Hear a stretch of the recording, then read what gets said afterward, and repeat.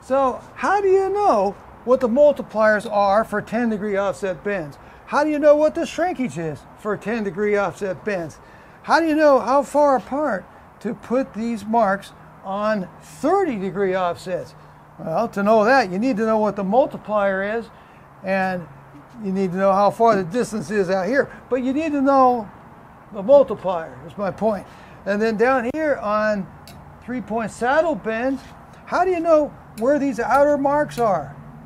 So I'm going to help you with all those things, and I'm going to try and help you to memorize these various multipliers and shrinkages and outer mark placements on 3-point saddle bends. So let's start with 10 degrees. This means multiplier, and this is the shrinkage of the conduit. Now over here we have two 10-degree bends for an offset, and the distance that the pipe has to jump up off the board is 3/8 of an inch. So we use the multiplier times the distance, which is 3/8 of an inch, and it comes out to 2 1/4. That's how we know the distance between the bends is 2 1/4. That would be the 3/8 times the multiplier of 6. And now how much does it shrink? Because we are putting bends in the conduit, and let's figure out the shrink. So we look over here, and it's a 1/16, and so you go 1/16 times the 3/8 jump, and that's an extremely small number, so we just call that 0 on this bend. So we're going to say there's effectively 0 for shrinkage. Here's an example of a 22.5 degree offset bend. The multiplier is 2.6, so that's how I was able to find the distance between these two marks. Where you make the bends, there's one mark, and there's another mark up here. And so I used the multiplier of 2.6, and the shrink for this bend is 3/16 of an inch. The next angle we're going to take a look at is 30 degrees. The multiplier is 2, and the shrinkage is 1/4 of an inch. This is an example of a 30-degree offset bend. So it's 2 inches from here to here. So that's our distance. And then our multiple is 2. So you multiply 2 times 2 equals 4. So there's 4 inches between the marks. So that's where you make your 30-degree bends. And your shrinkage is 1/4 inch times the height of obstruction. So you got 2 inches right here, and so times 1/4 inch, you're going to have a 1/2 inch of shrinkage. The next angle we're going to look at is 45 degrees, and the multiplier is 1.4, and the shrinkage is 3/8 of an inch. Here's an example of a 45-degree offset. Now, the distance from here to here is 13 7/8 inches. You take that distance and multiply it by 1.4, which is the multiplier, you get 19 7/16. Now this is the distance between this mark and this mark. That's where you make your 45-degree bends. And then the shrink is 3/8 of an inch per inch. So you multiply the 13 7/8 times the 3/8, and you get the shrinkage that you would get from going from this fitting to this fitting right here. So let's look at ways we might be able to memorize these multipliers and shrinkages. Now, for 10 degrees, the multiplier is 6, and the shrinkage is 1/16 of an inch. One thing you can look at right away is all these are 1s, 6s, and 0s. That's one thing. And the other thing is the shrinkage is very small because it's a very small angle. So we got a 1/16 of an inch, and a lot of times you're going to be using this for a 3/8 of an inch box offset, and it's so small that we just say it's 0. And then we go to 22.5 degrees.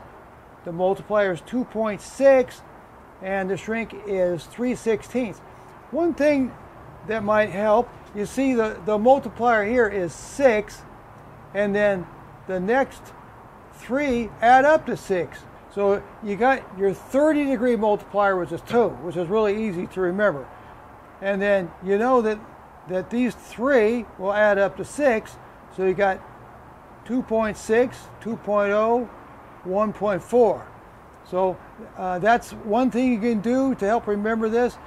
Your multiplier for 10 degrees is 6, and then the next 3, the 22, the 30, and the 45, add up to 6.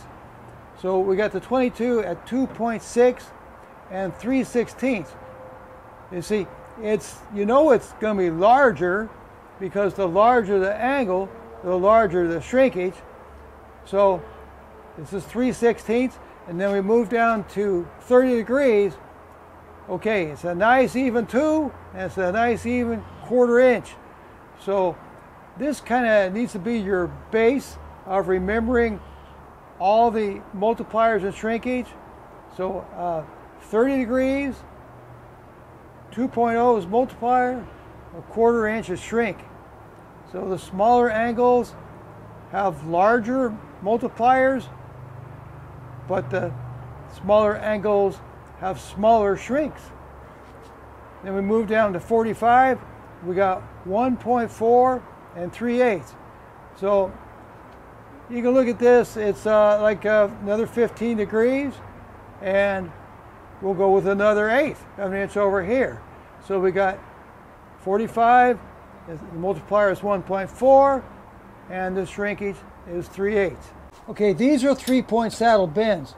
This one is a 22.5, 45, 22.5, 3-point saddle bend. This one is a 30, 60, 30 3-point saddle bend. And what we're going to try to do now is learn how to remember how to get these outer marks. You see on the 22, 45, 22, the outer mark is out here. It is right here. It says 2.5 inch per inch. That's for the 22, 45, 22. It's 2.5 inch per inch. And this is a 4-inch jump from the wall to here. So you multiply the 2.5 inch per inch times the 4-inch jump, and you get a 10-inch mark for your outer mark. So for the 30, 60, 30, the outer mark is 2 inches per inch of height of obstruction. So with the 4 inches coming out times 2, you get 8 inches from here to here, whereas you get 10 inches from here to here. So the thing to remember is this one is 2.5 inches times height of obstruction, and this one is 2 inches times height of obstruction. Now, let me show you how to remember it. Here it says 3-point saddle bend 22.5, 45, 22.5. Now watch this. What does that say right there? 2.5. Okay, so that's how you know. The 22.5, you just go like that, and that's 2.5 inches for 22, 45, 22. The outer marks are 2.5 inches per inch. For the 3-point saddle bend, which is the 30 degrees, 60 degrees, 30 degrees, the outer marks are 2 inches, and what you do is you take the 60 and divide it by 30, and you got 2. So the outer marks are 2 inches per inch for the 30, 60, 30, and they're 2.5 inches per inch for the 22, 45, 22. I hope that really helps you with your multipliers and shrinkages and outer marks. I'll put links in my video description for something that can help you, and that is the Klein tape measure that has the conduit bending multipliers right on the back of it. It's a magnetic tape measure, and one cool feature about it, it has a brake. You see, it can go in real slow. You know, some of these have such strong springs on them, they can kind of hurt your finger. So if you want it to come in a little slower, it's got a brake right down here. It's kind of a neat feature. They don't cost much either. They're under 20 bucks. So also, I want to put a link for this new tool bag by Klein. See, it just comes right off. It's a modular tool bag. They got 4 of them. I'll put links for all 4. They put it back on just like that. I'll put a link for the Klein lighted level. Watch this. See, the light comes right on. You check out your work, see how you did. Turn it off, put it right back in your modular tool bag.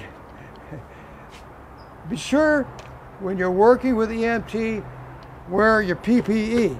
Hard hat, eye protection, gloves, safety toe boots. It's really important, and I can't stress that enough. So I'll put links for a few items in different brands. Milwaukee's just come out with new gloves. Klein has just come out with some new gloves. I think I'm going to be getting some. These are ideal gloves, and these are great. These are wonderful. I don't know if they sell them though. I got these from the National Championship in Orlando. That's one reason I really like them, you know. And I'll put a link for this new 12 volt max impact driver. It's really cool for doing this kind of work, you know. It doesn't have as much power as the 20 volt max, but it's got what you need for this kind of work, you know. It's got a cool hook here. And anyway, I hope this video was helpful. Thanks.